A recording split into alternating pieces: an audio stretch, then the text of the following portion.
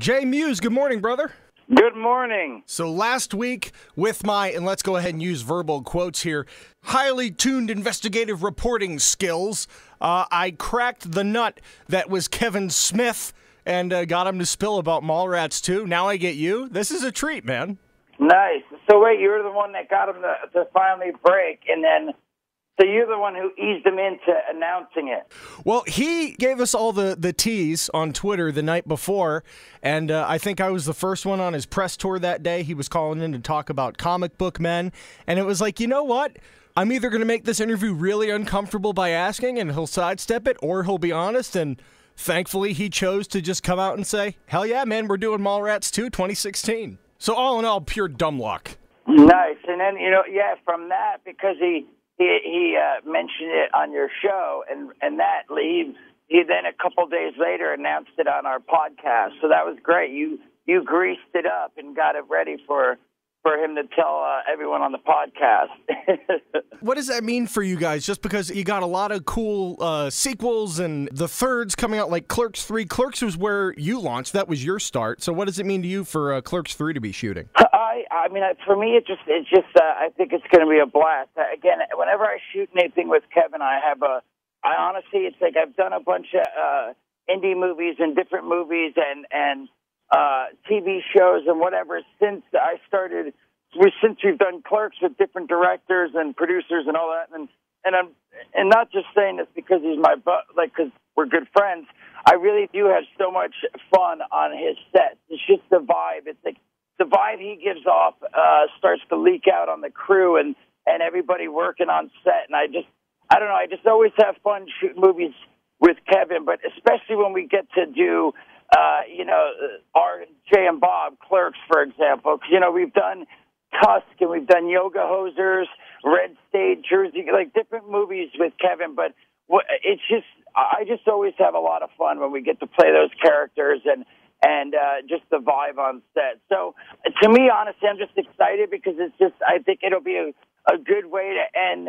Well, again, I thought it was going to be the end until you got him ready to grease it up, and then I didn't even know. He had mentioned it to me and sort of was like, I think maybe I'm going to do this.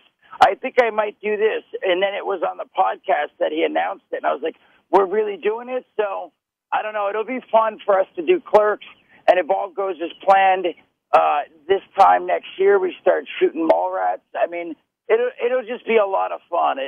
I always have a lot of fun, and I think in the next year or two it'll be nice to do these movies and get in the costume before, I start looking like I'm 70 years old and Kevin's 80, whatever.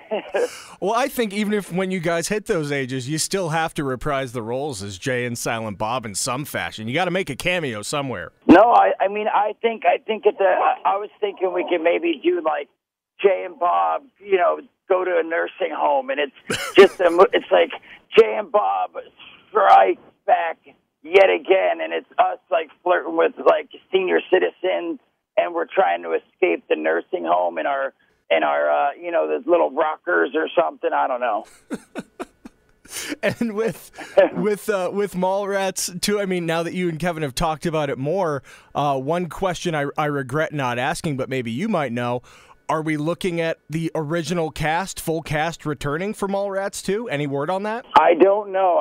No word on that. I know that he would definitely like to bring back a couple of the original cast, and I think maybe for cameos. I don't know who's going to be in it as who's going to be in throughout the whole movie, what cast, and who's going to just maybe do a pop in.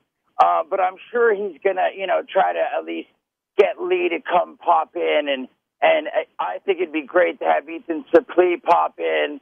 So we'll see what happens. And what's cool too is you wouldn't think it being 2015 now, but malls are actually still like a viable hangout for teens even today. I mean, it translates from 20 years ago, and it's still relevant to kids today just because that's a place, especially out here in Arizona, it's hot as hell, so why not go hang out in the air conditioning in the mall with your friends? No, totally, and especially during, like, Christmas time. I mean, Christmas time is still crazy at the mall.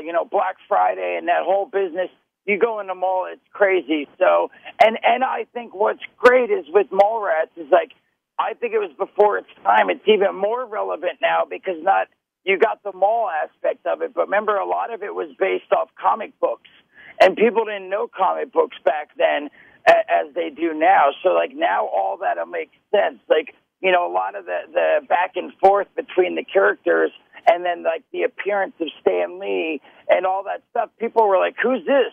Who are they talking about?